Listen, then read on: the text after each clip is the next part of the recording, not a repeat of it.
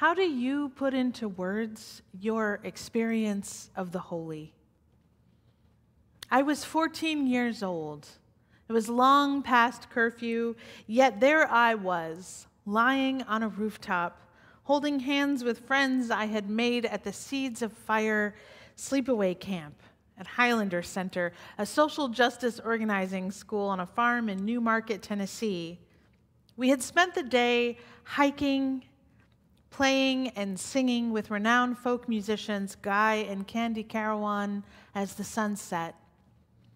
Hours later, I was awakened by a friend's invitation to climb up on the roof and lay there in the chilly midnight, a group of us, silent with our hands entwined. The stars cascaded across the sky, and for a fleeting moment, there was no roof, no me, no friends, only an eternity of stars. It was a hospital room, and even though machines stuck to him and I could only touch his translucent skin through plastic sheeting, the second my newborn son heard my voice and his tiny head whipped towards mine, our eyes locked into that ancient animal wisdom, and we beheld. And in our beholding, we became each other's world. Time stopped. It was 1 second. It was an hour. I have no idea. It was the most terrible, most gorgeous spring day. Someone I love had just died, though every bright blossom dazzled with an energetic pulse that could only be described as aggressive.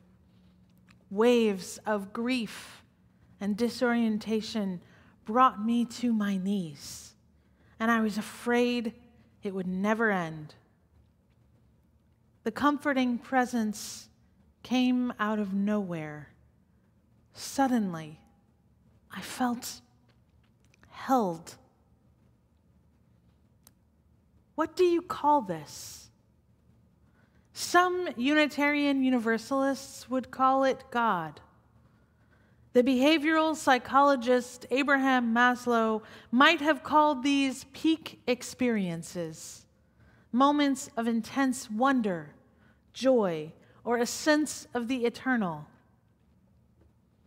Our children's story today, Hide and Seek with God by Unitarian Universalist religious educator Marianne Moore, beautifully expresses our current theology of God as Unitarian Universalists.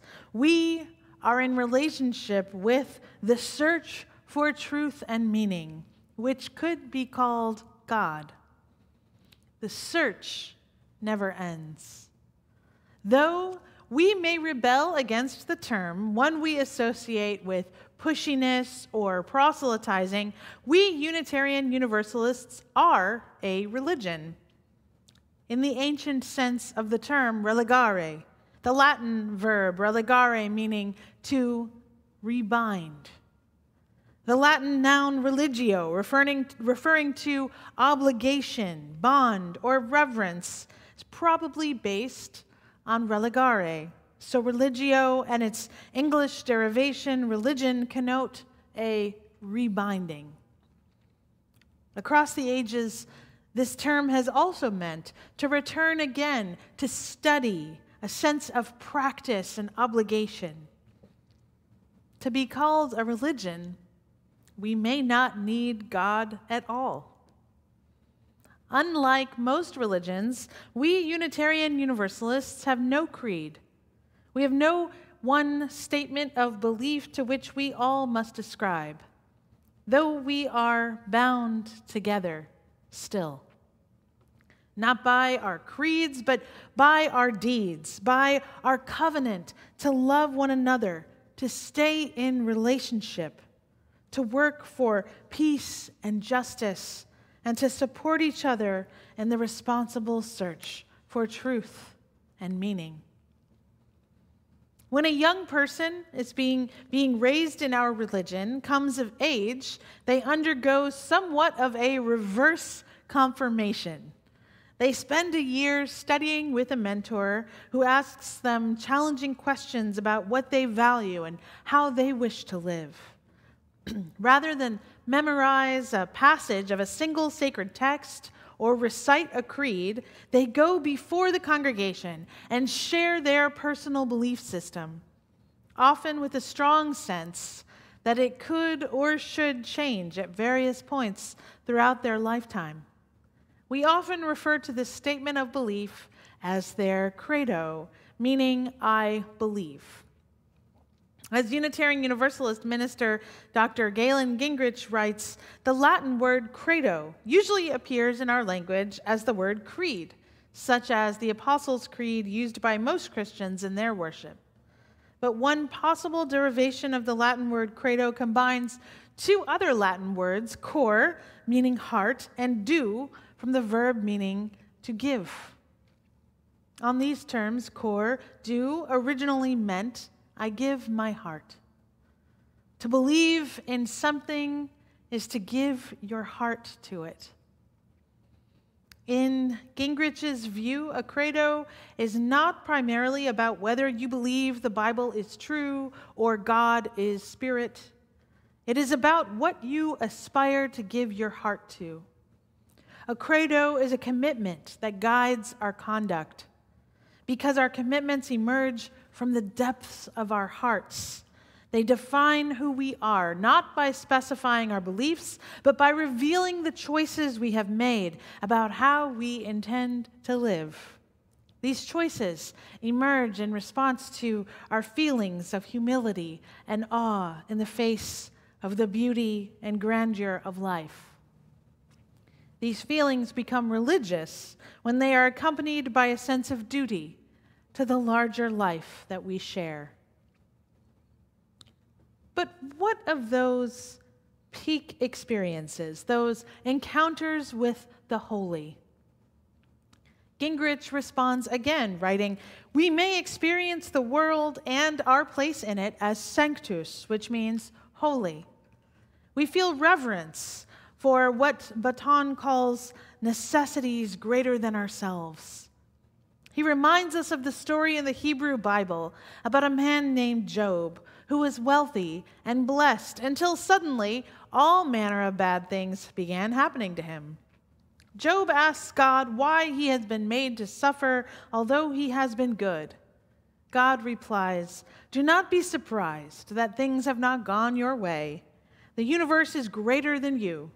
See how small you are next to the mountains. Accept what is bigger than you and what you do not understand. There are many other ways as well to find times and places where the beauty of life amazes us and humbles us, perhaps even brings us to our knees. As the poet John O'Donohue puts it, we awaken and surrender in the same act. And we respond with a plea for mercy, or a word of praise, or a recognition of our duty, or a holy silence. Why go to church?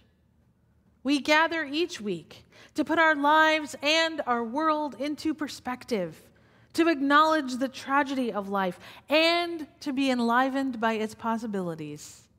In doing so, we find a place for ourselves, a home for our common humanity. Together, we feel ourselves being held in the comforting arms of an ancient embrace. All this from Dr. Gingrich. Well, at this point in a global pandemic, you might feel far away from that ancient embrace. This has been a week, a time where we have found our spirits challenged anew. We struggle with rage at our fellow humans who seem incapable of behavior change for the common good. We are mired in grief for those who are sick or dying alone in a hospital still. We wrestle with confusion and decision fatigue to mitigate our risk or our children's risk, and simple, bone-deep exhaustion at the ongoing situation. All this amidst continued crises of wildfires, earthquakes, hurricanes, and an alarming report from the International Panel on Climate Change charting a bleak life for our children's children. In our overwhelm, we may feel it is easier to distance ourselves from one another or from our religion that embraces us best when we are physically together. It's true. While we UUs may not have a common creed, in our most Jobian moments, when our spirits are tested beyond anything we have known, we do still believe in each other. We believe that what we do as individuals and as a collective still matters. We believe in the healing power of mutual support and finding a million creative ways to answer the question that matters most. Not what God you do or don't believe in, but what do you set your heart to? This question is worth a lifetime of seeking. It is a good thing we don't have to do it alone. So whether you find God in the fresh growth of spring, in forest bathing, in the deep, dark night, in acts of human kindness, or nowhere at all, the important thing is to keep asking the deep questions, making meaning as we make our lives together. Amen.